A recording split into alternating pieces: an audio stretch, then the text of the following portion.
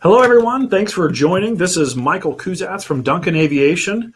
This is our webinar on the Honeywell flight deck upgrades for aging aircraft. And again, thanks for tuning in. Today, we're going to be talking about, for the most part, Laseref upgrades and the DU-875 display upgrades for your aircraft. So we've got a lot of content to cover here. We're going to just jump right in and talk about everybody who's in the room. Today, we've got Ed Borger. Ed, thanks for coming all the way out to Lincoln, Nebraska on a balmy, warm week. Yeah, thank you. And you're in technical sales. How long have you been doing that? I've been with Honeywell 32 years, which has gone very quickly. What was your first job at Honeywell? Well, actually, I started in the defense side. Oh, did you? But that was like watching grass grow. So I got into the real business aviation side about 30 years ago. So I've been doing it ever since. Wow. Was it technical sales the whole time? No, I've had various roles. Yeah. So OEM sales, okay. Area sales, technical sales, product marketing. So yeah, I've kind of run the gamut. What was the hot product when you first started? What was the first thing you were working on? Autopilot upgrades for KC-135s. Oh, really? That's a big autopilot. Yeah. You've got myself, Michael Kussatz. I am the Eastern Regional Avionics Sales Manager, and really what that means, on the east half of the United States, I work with the avionics facilities for those guys, helping keep them full. Also in the room, we've got John Spellmeyer. John, thank you. Good morning, everybody. And you're the western half. Correct. So you take care of everybody over there, and you've been in aviation for just a few years. About 40. Right. And we've got B-52 time, B-1 time. You spent most of the time in those two aircraft, right? And then the last 16 years in avionics. Okay. Sales. How long did you fly for the Air Force? 16 years. 16 years. So what did you like? Okay, so inquiring minds, not many of us have flown B-52s and B-1s. What was your favorite? Oh, the B-1. Okay. Hands down. Boy, that was easy. Okay, sounds good. So that's who you got in the room. Also, you've got a section in there where you can ask questions, and I invite everybody, please, if you think of anything, feel free to ask a question. We'll be looking at them as we go through the webinar, and towards the end or at the end of the webinar, we will go over all the questions there. So feel free to pipe up if you've got something there. Again, we're going to jump into the Laseref program. And it's interesting because I sold a Laseref back in like 1997, and I had no idea what this apparatus was or is. And you've got an image there. It was the best image I could get of that's not a Laseref. That is a ring laser gyro. And Ed wanted to make sure to tell everyone it is not a waffle maker. I thought it might look like a crock pot. But what's really interesting about the technology is what it is. You basically shoot a beam into a ring, you split the beam, and it goes around in opposite directions and comes back to where it started. If the unit is not moving, the light beams show up at the same time. If the unit is basically accelerating or moving in a certain direction, the light beams come back, or one comes back at a different time, and you can measure acceleration. Am I roughly correct on that? Yes, you're very correct. Okay, and so roughly that's how it works. The crazy thing about this is, like, who came up with this? George Senyak out of France back in 1913 figured that out.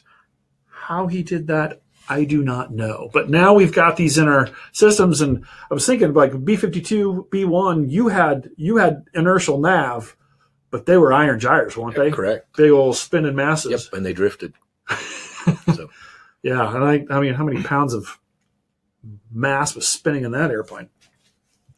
And so that really gets us into the beginning of the Laseref 2 and 3. They've been around for a while. Ed, what was the beginning of these two systems? Yeah, so as the 2 and the 3 imply, they were the second and third generation. So Honeywell started with way back with laser nav. So the laser picture you showed earlier was built around a navigator. And that's how Honeywell got into the business of navigation, is developing the laser nav. Okay. That later became the Laser reference as the navigation functions moved away from the laser product and into a flight management system. But the 2 and the 3 really came out in the late 80s, early 90s. So these have been around a while, 25 years, 30 years. And the purpose of what we'll talk about is the obsolescence that's looming with these. But the LaserF 2, it's a large box, 10 MCU form factor, very big. The 3 got a little smaller as we improved the technology. And the 3s went into the aircraft, the old Primus 1000, 2000 aircraft, like the Global Expresses, the G5s, platforms like that. So again, the 2 and 3 are newer generations than the originals, but they're old. They're 25 plus years now. And in the world of electronics, and we all know this, and we'll draw a reference to this over and over. I mean, none of us really have 25-year-old electronics, on our person. Our phones obviously aren't that old. Our house doesn't have them. And it just gets so hard to maintain these older avionics systems just because you flat just don't have parts anymore. They're gone.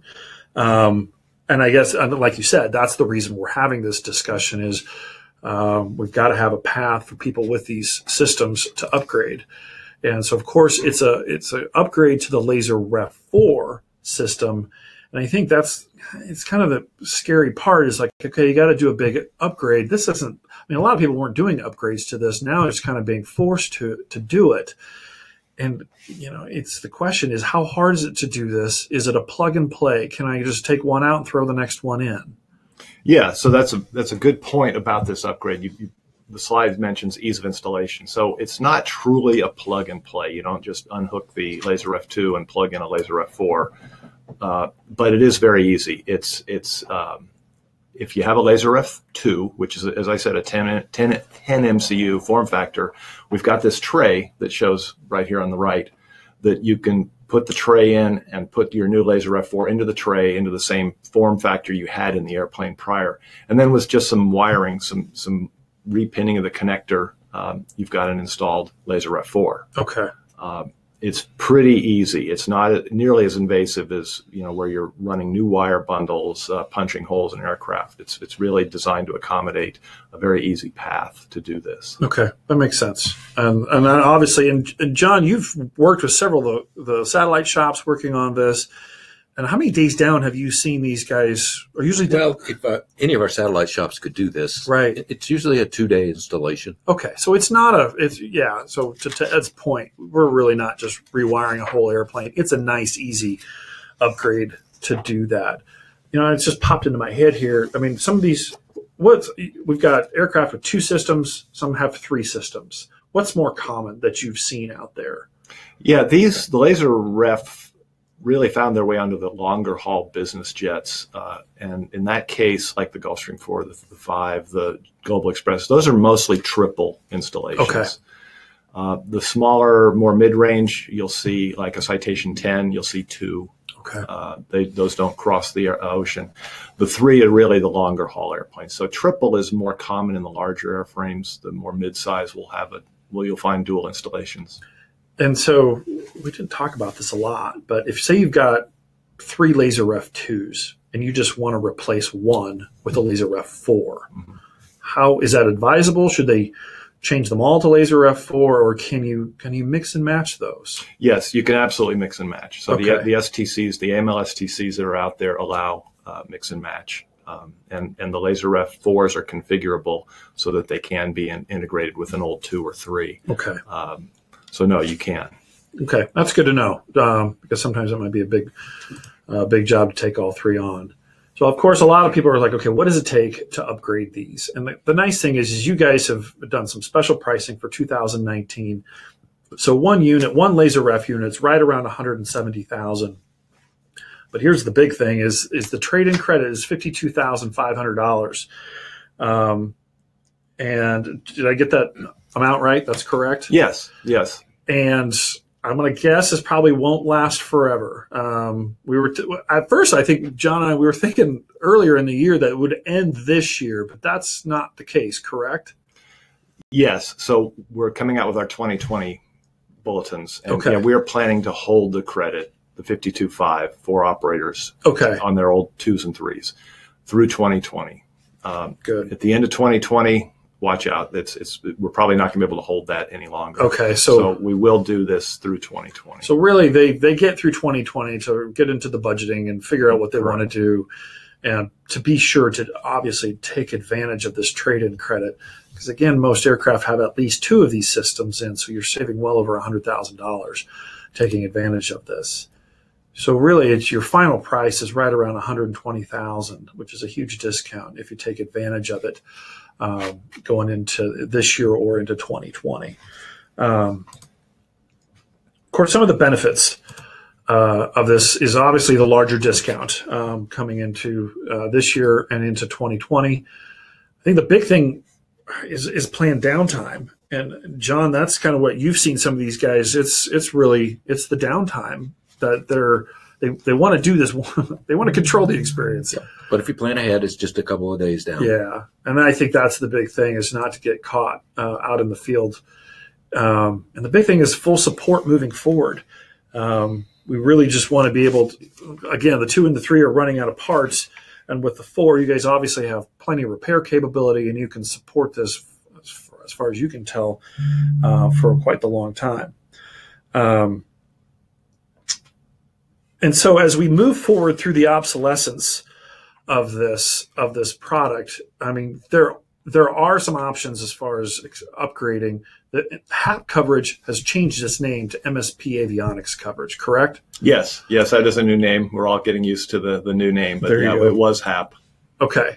And so briefly, what are the options for these guys if they don't want to do the upgrade now? Like, hey, can we just do the upgrade or the HAP? The MSP Avionics coverage. What are the options there?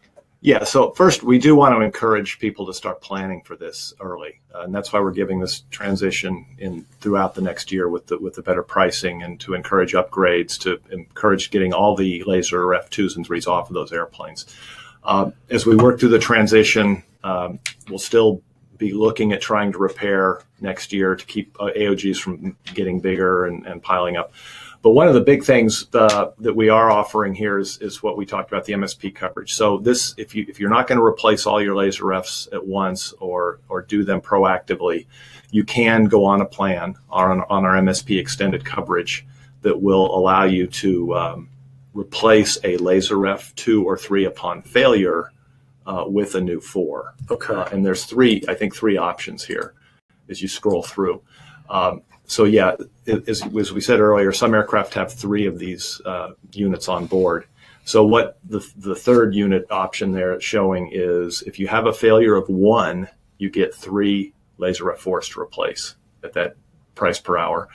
If you just want to do 1, when you have a failure of a LaserF 2, you can replace it with a 4 upon failure under this plan. Okay. So yeah, you can either do 1 or all 3 upon a single failure, depending on the plan you're on. Okay, makes sense. For the most part, that's everything on the LaserEF. We do have a bunch of questions coming in on this, and I just thank you everybody for bringing those questions in. We're going to talk about the DU-875 upgrade here quickly. And we will come back to all these questions. So don't fear, we will get back to you on there. So we're going to jump into the DU-875 upgrade. And again, for people who have questions on there, keep them coming. We'll get to them. And Ed, we've got kind of a nice looking cockpit here. Yeah. I'd like to throw out a trivia question to all you avionics aircraft buffs. What is the cockpit you're looking at here? And I'll give you a hint. It's a Honeywell cockpit, but we're going to take your question or take your answer on the text. So if you want to text in, text in the first one to text in the correct answer. Eric, who's running everything behind the scenes here, he's going to keep track of that, and we will offer we made the decision a whopping 10 minutes ago. Nice bag of Duncan gear. Whoever gets that question correct.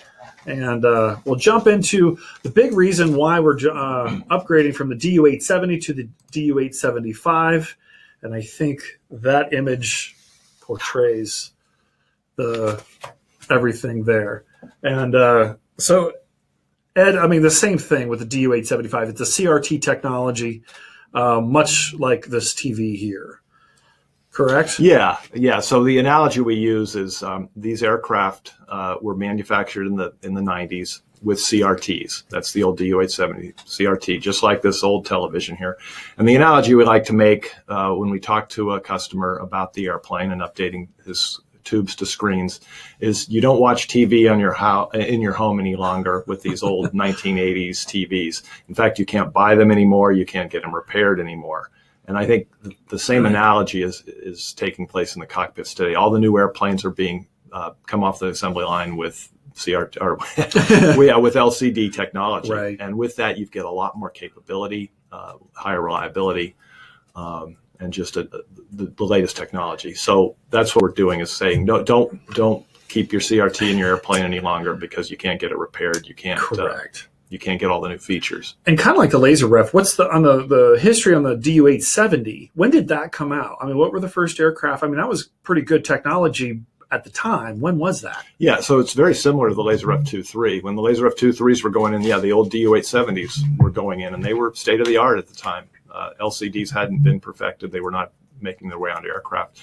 So they're about the same age. The 870s you're going to find are about 20 to 25 years old, maybe 15 if it was the tail end of the production of the airplane. So for the really young people on this webinar, and they're looking at that TV and they see those really big dials on the front, this is a TV that does not have a remote control. And I think for most of us as we were kids, we were our father's remote control, which meant we had to get up from anywhere in the house and turn the dials for our parents because that's how that was done.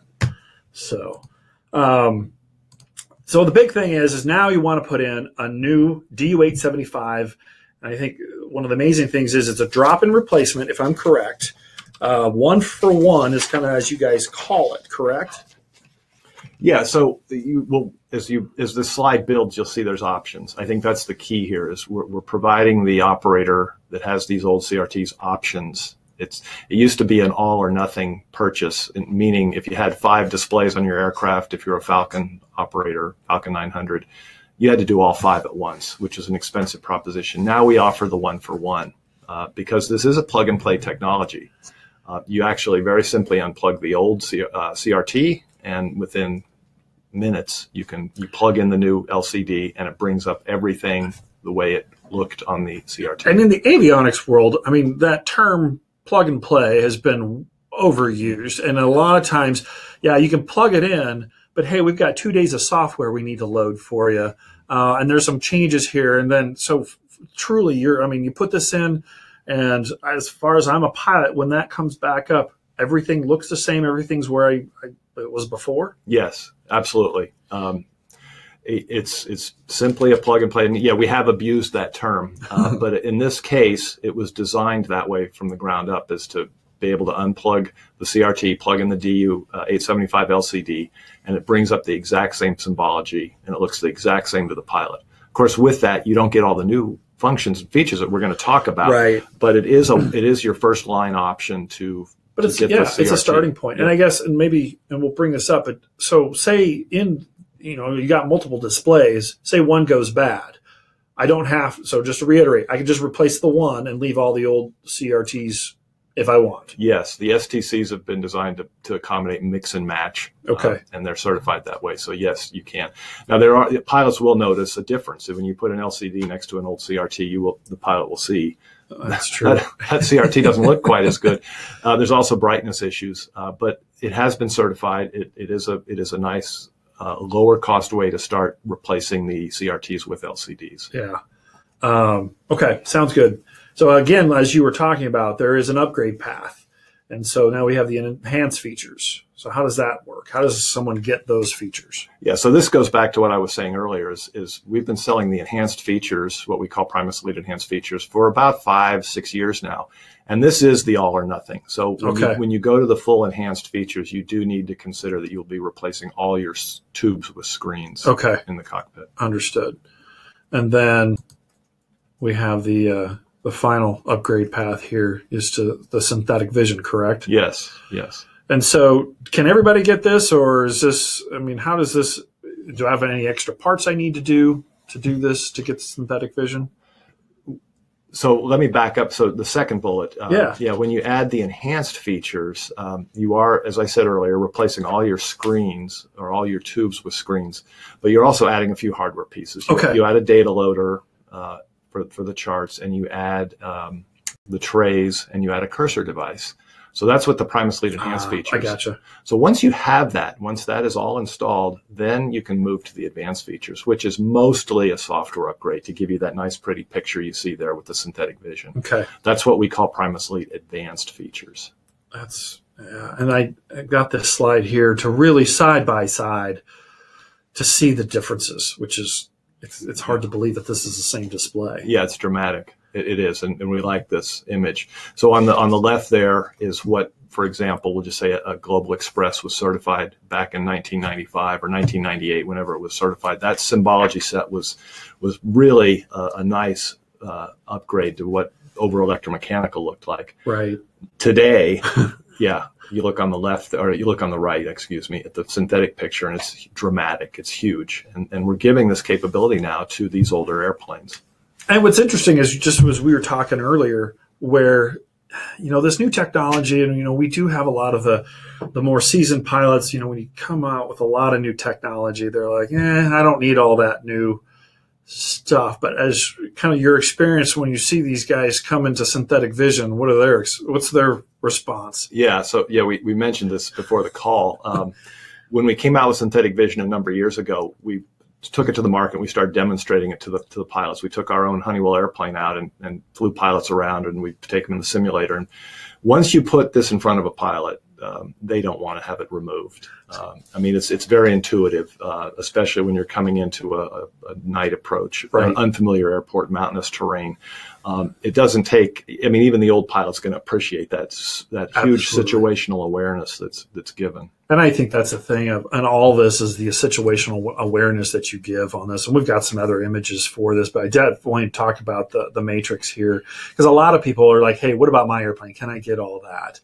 And so we do have some options here, and we have the solid green dot, which means these aircraft can get all the features, correct? Yeah, so we talked about the ways to upgrade, and that's on the left there. So you can do an exchange, just like on the LaserF, you can actually exchange an 870 for an 875 if you're on the plan.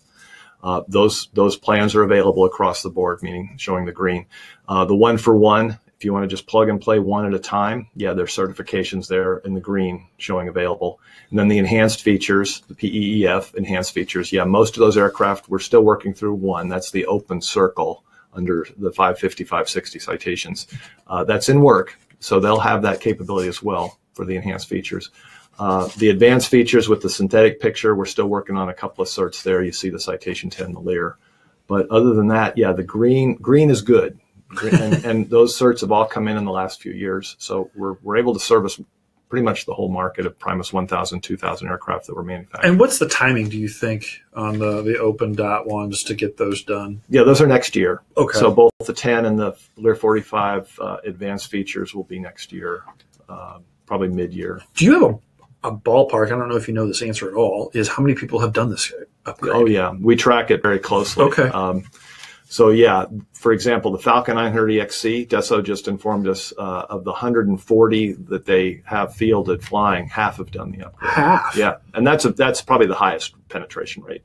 The Global is running a little lower than that. The Citation 10, maybe about 60 out of the 300 have done it. Okay. So I guess the point is, there's still opportunity for these operators to do something with that, with the aircraft, whether it's a one for one or a full upgrade. That makes sense, and obviously some of the same reasons to upgrade. And here, of course, the benefits, the increased reliability, and we were talking before, the reliability between a CRT display and an LCD display. Obviously, you guys have seen the difference in the repairs. Mm-hmm. How much more, it's hard to quantify that, but how much more reliable is an LCD display than that CRT? Yeah, we advertise and have found through just engineering, our engineering process, it's about a 2x. So the CRTs in their mature form, which they were back in the 90s, had pretty high reliability for their day. Right. About 2,000 hours was about the forecast rate. And if you look at the actuals, they were probably living up to that or exceeding it. Now they're not. Right. The LCD comes along, there's fewer parts, higher reliability, so it's about a 2x improvement. So you're seeing about a 4,000 projected MTBF on those. I probably don't know the answer to this, but if I've got a CRT that's never been out, how much more life do you think some of those have? Can they make it another 5 years, 10 years? Yeah, tough question. Okay. they are failing at a higher rate. We're seeing the burn-in becoming more significant. Right. They're degrading. If they haven't failed, they are certainly degrading. And it's the glow. You said just they've got that kind of ominous. Well, it blooms a bit. So at our show last month in Las Vegas at MBAA, we had a CRT sitting next to an LCD in our booth on these and it was pretty dramatic. The CRT was functioning normally. Right. It was not considered failed, and yet you could definitely see the difference between the two. So it's not only are you setting up for less repairs in the future, but you're getting a better looking display on the pilot's eyes. Absolutely. And I think the big thing is obviously a new warranty. So you get new parts, a new 1 year warranty, correct? Yes. Okay. That's the big one. The lower MSP Avionics cost.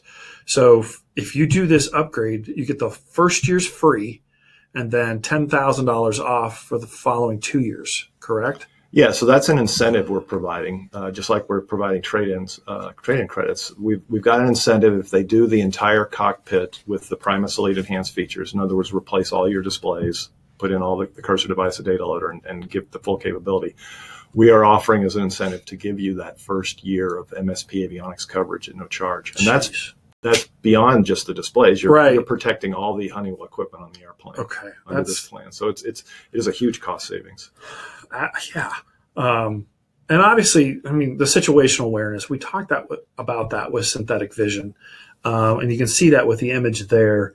But you've also got the approach plate. That's georeference. So you've got the position of the aircraft on there. This is another image because you get XM weather, which we didn't have before. And I think for the biggest thing, and also you've got the airport diagram, and you can see where you're at on that. But a lot of pilots sit there and go, I don't need all this in my avionics. I've got my iPad for that. And I mean, for those pilots, I mean, what's the argument there? I mean, iPad's nice and cheap, and it's an easy way to go, right? Yeah. So you bring up a really good point. The iPad in the cockpit. So some of these pictures you're seeing here in the previous slide are showing the capability of Primus Elite. Having the georeference position, the airport diagram, the taxiways, things that they didn't have on their CRTs before. And as a result, the iPad has found its way into the cockpit because the iPad can show jet charts, the iPad can do XM weather. But what we've seen as pilots do that, they'll have in some cases 2 iPads in the cockpit, one for the weather picture and one for the chart. And they're also looking down at their primary flight displays to fly the airplane in the various flight regimes, and it becomes very cumbersome. So what our point is you'll never get the iPad out of the cockpit. We're not saying get rid of your iPad, because there's always going to be a use for the iPad for flight planning or for FBO information or fuel prices, things like that.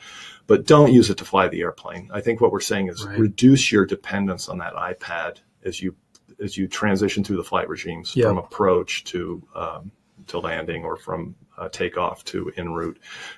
Don't depend on the iPad for that. Use the aircraft the way it's now capable of. Right. And it's clutter free. I mean, the cockpit management is so much easier having it where you need it. And I think the other big benefit is that $35,000 trade-in credit. And again, we talked about this with Laseref. This isn't going to probably go on forever, correct? Right. So we've had a trade-in credit going now for a few years. We lowered it last year. We're going to continue the $35,000 credit per DU-870 when you turn it in through 2020. Okay. But at the end of 2020, when the support ends, the trade-in credit's probably going to end as well. So I wouldn't count on the trade-in credit living much past 2020. And then I thought the same thing with the MSP Avionics coverage too. That probably won't go on. I mean, that sweet deal of a year free, and so that all just kind of, so if they don't do this upgrade here, and that's kind of on all of these systems here.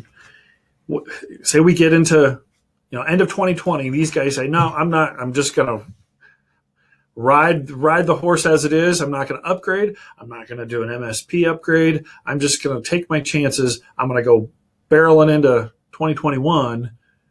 What happens? What happens if they have a failure either on the Laseref or on a DU-870? Yeah, it's going to present problems. So we're trying to help with the transition to that point. But your options, the operator's options, are going to get very narrow at that point as to what they're going to be able to do, unless they want to spend a lot of money. So we're working through the transition of obsolescence. We're trying to say, do it now. Here's some incentives, such as the MSP coverage and the trade-in discounts. But yeah, we can't run those forever. So we're trying to provide this window of transition. But yeah, after 2020, it's either going to become very expensive or you're going to have an AOG situation. And you'll be down. You'll be down for a while. Yeah. And obviously with these type of aircraft, it's the whole point you have the aircraft is to be able to move around as you need. And again, so increased reliability, new warranty, the lower MSP Avionics program costs, situational awareness, and of course the trade-in credit. Again, we're back to the image of the aircraft. Eric, do we have a winner? We do. We do? Who got it?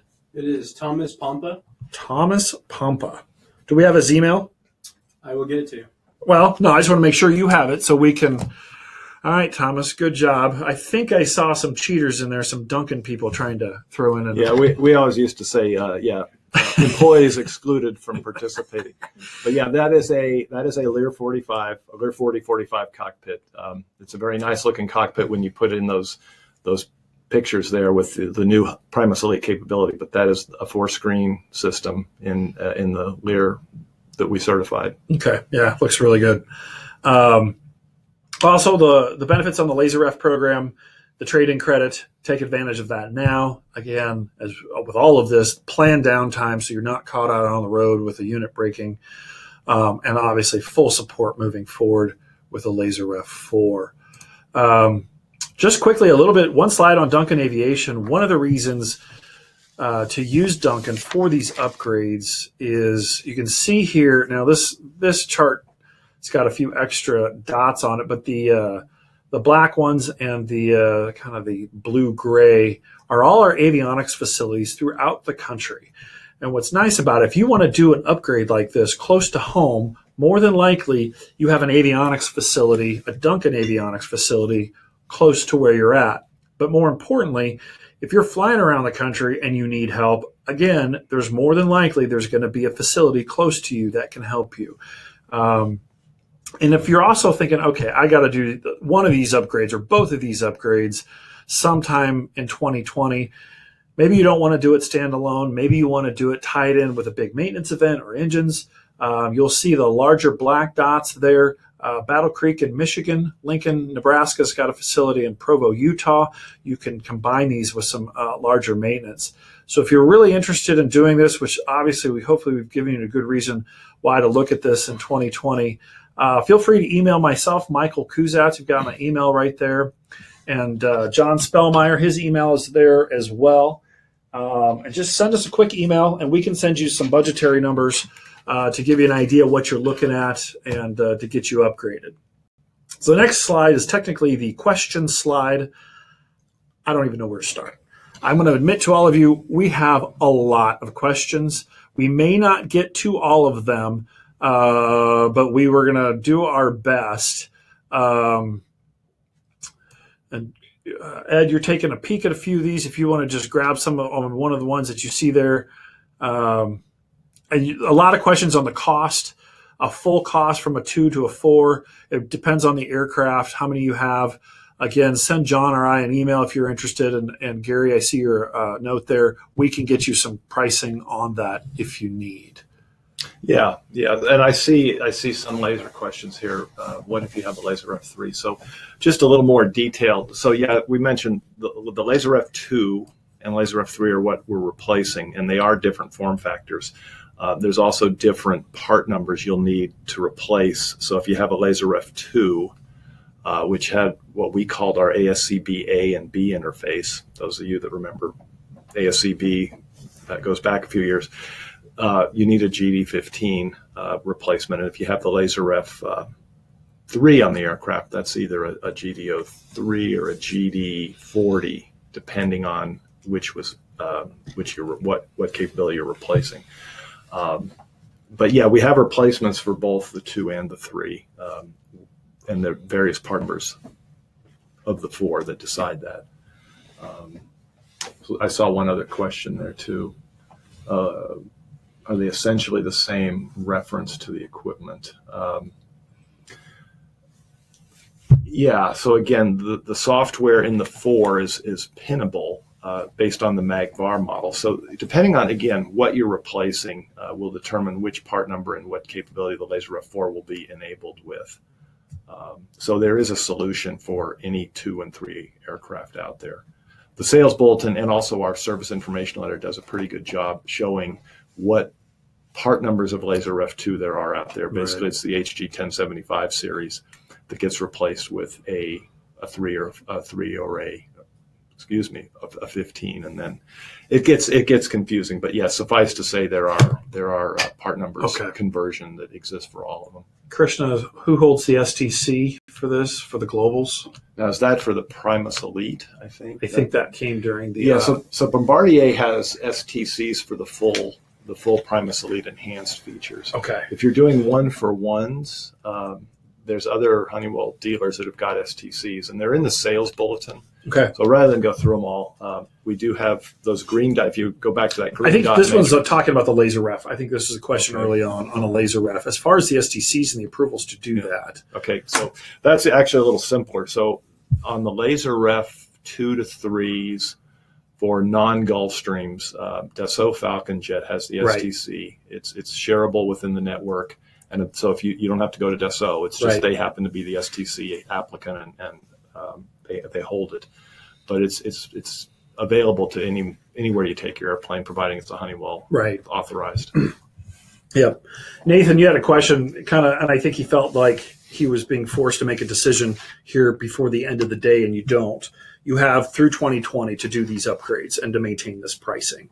So kind of early on, I think there was some feeling like, hey, you better, by the end of 2019, you better get this done. And it's not. You guys have given everybody really a little over a year. Well, on the trade-in credits, yeah. Correct. Yeah. Correct on that.